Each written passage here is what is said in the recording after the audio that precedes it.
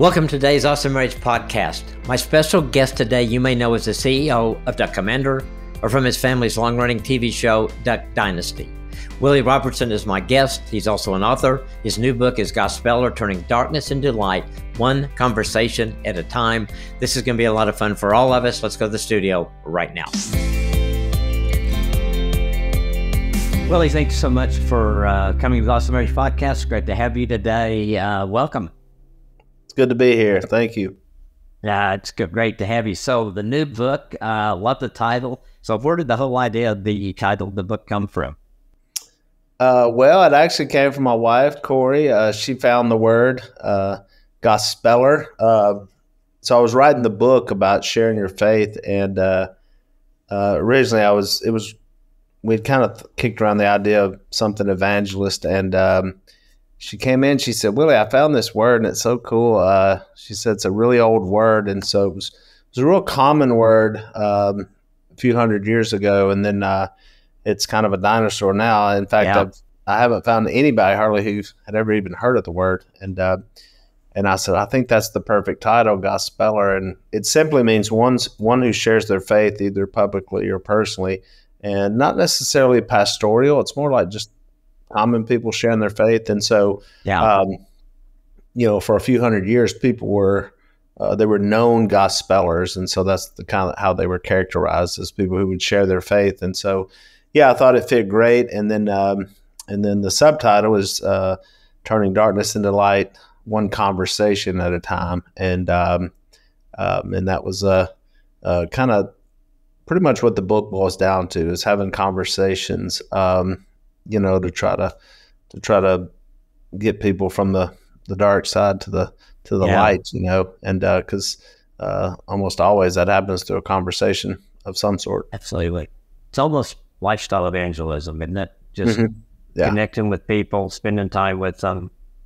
Yeah, and it's written more for the church. It's written for the church, again, not necessarily pastoral. It's written for just common people who are members of the church who who I think if we ever woke them up and, if the church starts actively sharing their faith with their friends and people at work and their family, then I think we'll really see a big revival, from not just going to church, but actually getting active into that. And because what I found is when you're active in sharing your faith, it takes care of a lot of other things for you as well. And so keeps you in the Word, because you want to know, you want to study so that you can share. It keeps you hospitable. It keeps you talking to people. Probably the main thing is it keeps you from being focused in on yourself. And so I know that's a big struggle, especially today. We get so focused in on ourselves that we forget about other people because we're like, we got our own problems, our own stuff we're dealing with. And so, this can just the idea can do that. And so one of the big things about writing the book was I taught a class at a local church here about sharing your faith. And I heard a lot of reasons why people don't share their faith. And so generally it was because I don't know the Bible well enough. I don't think it's my gift. I don't know where to start. That's a big one. Like, I just don't know where to start and how to have this awkward conversation. And, I think we bought into a lie if we believe that, well, that's something you should keep to yourself, and so I think that's kind of a misnomer and a lie, probably of the evil one that keeps us with our mouth shut. So, just kind of wanted to knock all those columns out from under people and say, hey, I think that Great Commission was for all of us, and to be active and going out there and sharing our faith. Yeah, no, I totally agree with you. And I think there's barriers I think that he throws at us just so we don't. But I think the more we feel comfortable, I love the word Gospeller, and I don't think I've ever heard it either. It's interesting how God uses our lives in our lives. So with Corey coming up with the idea, Nancy's done the same thing as so many things for us. And but it's a good word. Hopefully that would get back into our vocabulary. Yeah, for sure. Over time. So talk a little bit about, I know the people have obviously called your family and all that, just about your background with faith, what just for you and growing up in the home that you grew up in. Yeah, I mean, for me, there's a big part of my faith journey that happened before I could even remember. And that's actually what I focus on the first chapter of the book about. I call it where my gospel genealogy, and I go through the idea of like a few years back, got real intrigued with our family history and our lineage. And so, 23andMe and going back, where our ancestors are from. And so I kind of took that same notion and thought about my spiritual, DNA, where'd that come from, and where did that start? And so, which we just had a movie come out this past September called The Blind, where it was Phil and Kay's journey into faith. And so, right.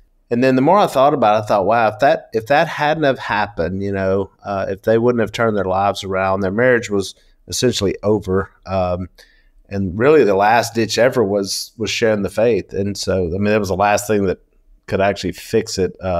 They were so far beyond any sort of hope. And so, a guy went to a bar and actually shared his faith with Phil, planted that seed. And then it was that led to Phil turning his life around, my mother forgiving Phil, and keeping that family together. And again, I don't even really remember that happening. Mostly what I saw was the after results of that. Yeah. But it kept the family together. Phil was then able to start Duck Commander, which then Duck Dynasty came out of that. And so every day it affects my life. Even talking to you today and whoever's listening is, again, just another testament to the gospel message. And so so that's where it started. And then I grew up, that was a completely different lifestyle of where my parents had lived up to that point.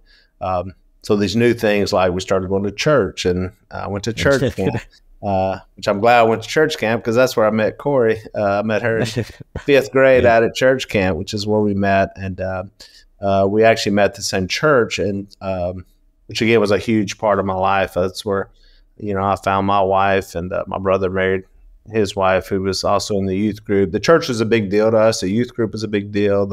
I learned a lot from the youth ministers, and so that was so impactful in my life. And Phil's one of the men that taught me, but there were many others. There was a group of men that really taught, mentored me as a youngster in my faith. And one of the central things that we always had common in this particular place we were at was soul winning, evangelism, sharing our faith, being proficient at that. And so, me and Jace, like when we were in the youth group, we would study with hundreds and hundreds of people, converted a lot of people as teenagers. It's always just kind of been in my DNA. I watched Dad do that over and over and over. I've seen him talk to thousands of people down at the house and baptizing people in the river all the time. And so, it's been my journey and my walk as long as I can remember. Yeah, and I think knowing your parents' story before and then seeing the difference that you saw, because you weren't probably aware of what was going on in their lives in the past. No, I sensed it. I mean, I knew that they'd come out of something. I mean, you could tell that there was some. And then the older I got, I would hear the stories. Dad rarely talked about it. I mean, he would say I was a heathen, but he didn't get into details. But through other people, and I actually became very good friends. And one of my teachers of the gospel, and even in seminary, was the pastor who actually went to talk to Phil in the bar. So I was able to hear a lot of the stories, and so I knew the backstory of kind of where Phil's journey was, and where he got through and where he ended up. Something that I want to ask you when you're saying that about being a teenager and being involved in church, and what a significant part of your life it was. What do you say to teens today that, there's so many things that pull at them so many different ways? And probably you had some of it maybe in a just different way back then. You didn't have social media, you didn't have all that kind of stuff. But just it kept you on track of following the Lord through those high school years that are so tough. Yeah, I mean, one is that I think teenagers can do exceptional things for Christ. And the fact that if there's a notion that they can't, then I just think that's another lie that they can't be productive. And so, I mean, most movements of anything happen usually with youth, in countries. Yeah. Most of us youth, our look at our military. It's mostly it's young, young people, and young people are, when they get engaged and excited. Now, what we find today is, it's tough, and I don't even have I don't have a reference point because I didn't grow up with cell phones and all that. So obviously I know what they are, and I can't imagine as a kid being like that. So life did seem slower, and even where we were growing up here, we grew up at the end of a dead end street, on a dirt road, beside a river.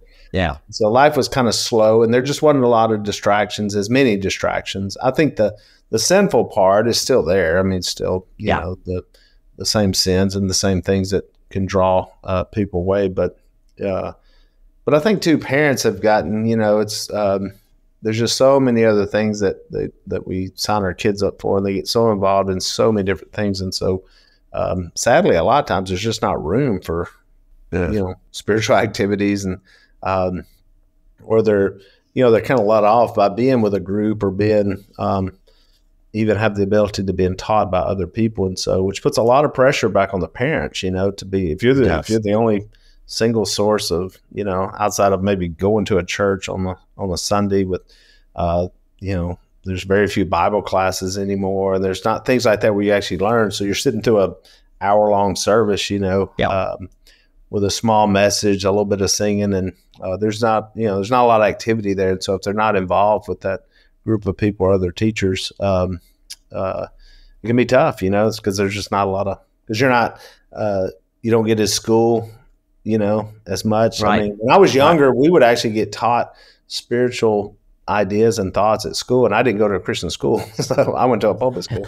Just a different time, where you could absolutely, you would far more expect to learn about God at school than anti-God, and then college. I mean, good grief, that's gotten so bizarre now with what most colleges are teaching. So, yeah, I think it's tough, but I don't, I think we don't move the line. I think the standard's still the same. The following Jesus is still the same. The cost of being a follower of Jesus. And so, I think I think what we do is we lower the bar. We're like, well, if we can make this watered down and simpler, and I think people reject that, kids especially, they reject that. And so, hopefully we'll see again, like with books like this, is saying, hey, no, go out, and the bar is set higher for you to actually share your faith. It's not just to try to show up to church. It's actually to, share your faith. I mean, when Jesus called Peter, the only thing I can read is what he told him was, I'm going to teach you how to go after other people. That was it. Yeah. And he dropped everything and followed him. So I think Jesus had a clear understanding of what this was all about. The Great Commission, if you think about it, he said, make disciples, baptize people, and teach people. Well, there's a lot of believers who aren't doing any of those three, and all those three you can't do without having a conversation. So you're not going to make disciples. You're not going to baptize people. You're not going to teach people unless you open your mouth. And so there's three. I know in Acts chapter 1, Jesus said, the Holy Spirit's going to come. You'll have power. You'll be my witnesses. And the witnesses was witness what you just saw, which is me, not just dying, which I think most of them were aware that he died, but that he actually came back from the dead. And then we see all through the book of Acts, you just see that over and over and over, where they're just converting people, teaching others in all sorts of different ways. And so I think what I see as the message of the New Testament is to get it out to other people. And so, and I don't know that that's the message that's being conveyed a lot today. In fact, I would think there would be some believers who would say, I never knew that was even part of the deal. Nobody ever told me that was part of it. Like I raised my hand in a service, and I thought I just was supposed to try to go to church and be a good person. And that's not mission, though. That's not a mission. That's a really low bar mission. And I find that that's not really a big enough mission. And so I think Jesus gave us the mission to live in the Great Commission. And so, that's what I'm trying to pull people back to, and maybe kickstart something and say, yes, I can do this. And we can break down, some passages that I show people. It's generally about 7. I mean, I got about 7 passages that I share with people if I'm sitting and talking with them. And it starts with caring about people. And, you don't have if you're going to have a conversation with someone, you got to care about them. And I just found that, especially in the world today, we just, it looks like we just don't really care much about each other. And so, and Absolutely. so you got to care about other people, and I use the woman at the well as a great example for, Jesus showed her that he cared about her. And that conversation, that the whole village ended up coming to know Jesus by the end of the chapter. But it started with one question, which was, can I get a drink of water? That's where it started. Yeah. So simple. It can start really simple. That's not some theological big giant thing that you get into. It's just, it starts there and then it can lead. And then he got into her story. And then next thing you know, she's back telling everybody about Jesus. Yeah. Now that's so good. And I think you're right. I think we've lowered the bar in our culture. I was thinking when you were talking about just the stuff you did growing up, and I can remember growing up and probably end up pretty close when my kids were playing sports and stuff. We didn't play sports on Wednesday night or Sunday, and now it's pretty common. So I think and I think all those things happen just kind of gradually to the point that I think today as parents, grandparents, they got to be really intentional about the things that you're talking about making sure our kids do know things that sometimes they don't get anywhere else. Well, and you don't, I'm okay with, you don't have to be at some sort of building to be spiritual, for sure. And so, but again, if you're not going to do that, you're not going to rely on some of those aids and tools that we have that are available. If you're going to do it yourself, then you're going to have to make sure that you're the one teaching and being that guide around your job, around all the other things that you have going on.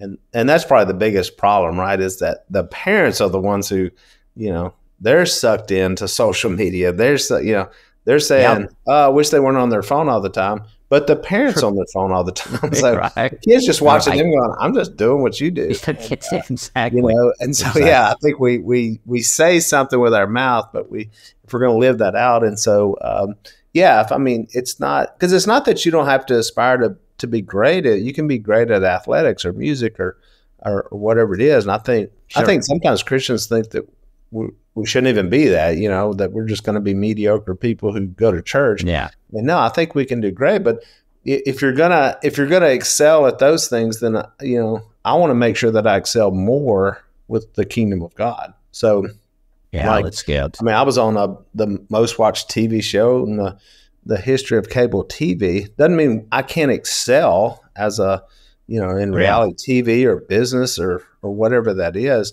but I certainly don't want to just be known for that. I want to be known for what I do for the kingdom of God. That's how I want to be known in heaven. So I got to pick it up and go even more, going, no, this is what's most important. And as we're given those platforms, so if you're gonna, if your kid's gonna, if you're like, we're gonna do all this stuff, and then you got to make sure you're teaching them that this is not the most important thing. Because if you don't watch it, it's going to look like the other thing is. Because when there's a choice, you tend to go, now, we focus on baseball, or we focus on football, or we focus on dance or cheerleading or whatever that is. And you may not say it overtly, but what you're telling them is that's the most important thing. Or even school, it can be ideas that are good. It can be school, like education. Education's great. Education's important. It's not the most important. And I think a lot of believers would be really sad if they thought, well, my kid got so educated, but somewhere down the line of getting all the education, they completely lost their faith in God. And now they're part of the world. And there'll be ones that we have to now try to go after with Gospeller and try to get them the gospel and get them converted. So get them to come back in. Yeah. I think so. So somebody's watching us, listen to us today, and they're thinking, I want to take that step. What would you say, Tom? Is it just starting with that conversation, just being present with someone? I think it is. I want to be intentional, and I'm looking for change if there needs to be change. And so I think that's probably the biggest separator in our conversations is, are we having conversations that are looking for change? I mentioned the woman at the well. So Jesus asked her for some water. Jesus starts mentioning spiritual things. She has no idea what he's talking about, which is very understandable. I wouldn't expect people of the world to understand spiritual ideas. Jesus doesn't stop there, though. Jesus doesn't say, hey, let's have a quick prayer and I hope you figure it out. He gets into her story, and she gives him a little of the story. He mentions her husband. She gives him a little bit, but not the whole story, which is understandable. She just met him. And so when I talk to people, they won't give you their whole story maybe at first. But I think the reason Jesus wanted to get into her story was because he knew she was going to have to deal with that story. These are small towns, and I think we even in the towns we live in, like if I've been through 6 marriages, probably everybody in my town would understand that, know that. She had to deal with that. Then she goes back to her village, and then she says, he told me you got to meet this guy. He told me everything I ever done, which to me would have been a negative. Like, I would be mortified if someone said he told me everything I'd done, but somehow that was a positive. And somehow she took that as a positive. She brings the town. And so it's conversations that are looking for change. And so as I talk to people, they're all different. All these stories are different. When I sit down and talk to someone could be in pain. Someone could be, have been damaged. Somebody may be steeped in sin. Somebody may have, it's just, you never know where it's going to start. Sometimes the conversations start at different points. If someone comes to me and says, I want to get baptized, well, that's kind of putting the cart before the horse. I want to make sure they understand what that is, and so, what that means before. And sometimes people are ready for a life change. Sometimes they're not at all. When the guy talked to my dad, he was not ready. It was adversarial. He didn't even want to hear the gospel. But the guy pushed on through and went ahead and planted that seed regardless. And so if somebody said, I'm ready, we would talk about where they're at and why they would even say that. Where did they get to that point of where they wanted to say that? And then I definitely would offer the solution through Jesus. And because I don't judge people. Most of the time I'm talking to someone, I don't even know them that well. So I'm not judging where they are. And I just talk to them about where their life is and where they think their relationship with Jesus is. And, if I ask them questions, I would a simple question like, if I were to ask you, were you married? I would hope someone would say yes or no, or I'm engaged, or, there's only a few answers. But if I ask someone, did they have a relationship with Jesus? Here's what I hear a lot of times. I don't know, or I'm not sure, or I haven't thought about that in a long time. So if I got that answer for marriage, that would be strange, right? If I said, are you married? And they were like, I don't know. I'm not sure. And so I think I think we can, know. I think there's certain verses that, that really stand out. Always be prepared to give an answer for the hope that you have. And so I want to be prepared for that. And, what? One of the greatest teachers for me of preparation, besides knowing the word, but it's experience, too. It's more I talk to people, I'm like, I've heard something similar to this. And so, so the more you do it, and I would liken that to anything. I'm an outdoorsman. So the more I hunt and fish, the better I get at it. The more I cook, the better I get. I've said, run into this. And so, and we're talking about having a conversation that can actually change someone's life, their kid's life, generational change. These are important things. And so that has to go up to one of our highest priorities. And I think Jesus made that very clear. He said, I came to seek and save what was lost. And I think having these conversations, I think it's more of an art. It's not a science. And so, I've told 2 people the gospel before. One says, I'm in, let's go. And I've had another say, I'm not interested at all. So it's not science. It's not if I tell you this, then you'll do this. It's more of an art. I think Paul explains that when he says he was still praying. He said, pray for me that the mystery of the gospel can come out of my mouth even clearer.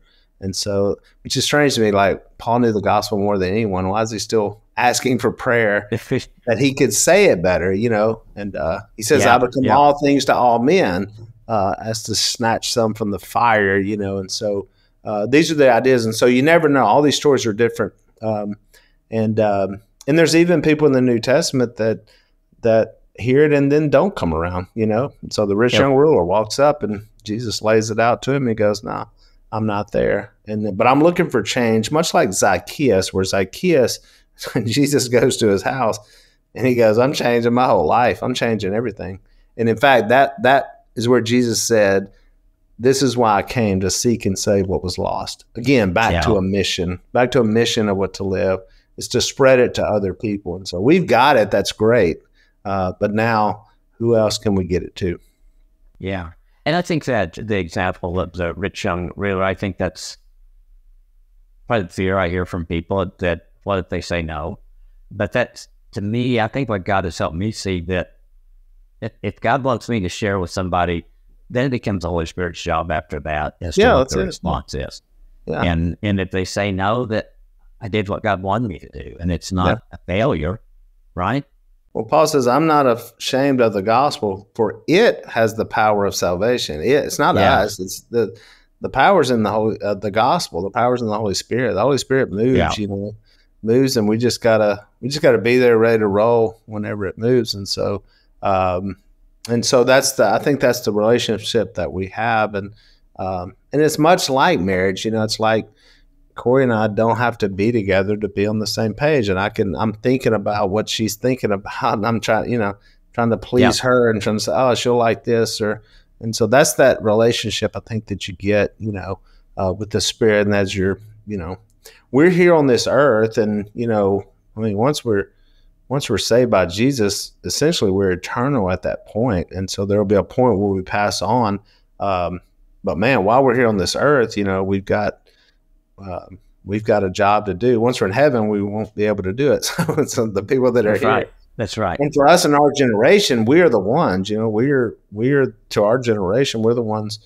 This is how they see the church. This is how they see Christ. They see it lived out in us because Christ lives in us. And so once we become the ambassadors for Christ, and we're doing that, that should be our job. It should be obvious. It should pour out of our life like the fruit of the Spirit pours out of our life. These should pour out of our life. Yeah, it comes with, I love that you put the personal thing. It comes with having that personal relationship with somebody, or the conversations with people. I think that's the best way to dispel maybe the broad thoughts people might have about faith or about Jesus, or things they've heard or haven't heard, or things like that. It's just really being real with them, and then come alongside it. Because I think people can relate to that. We're not trying to force it down somebody's throat. No, but you would have a hard time for me talking about, marriage without talking about Corey. So, I brought it up several times, and I always think, like, if someone says, "Well, it's not my gift to share my faith," well, it'd be like if I said it's not my gift to mention my wife's name. That's not a gift. That's just going to naturally happen, Yeah. And so if you have a great relationship with Jesus, it's probably going to come out as to why you do what you do, or why you don't do what you don't do. And so all these ideas will come out. Certainly your kids will hear it and see it, and your family who you're absolutely around. So but if that's not the case, then I think that's probably one of our biggest struggles. Are these families aren't seeing it. They see it maybe one time. They show up to a church building, but they're not seeing it the other 6 days. And so I think once that gets active and engaged.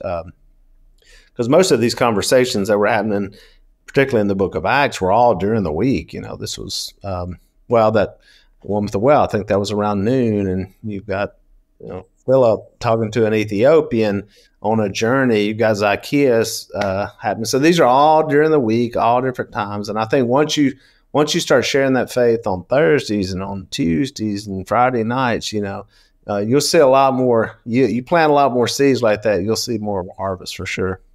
Doesn't have to be on Sunday between 11 and 12, right? In fact, Sunday's probably one of the hardest places to do it, because mostly that's a gathering of believers anyway. So, right. And exactly. For most of us, we don't talk on Sunday.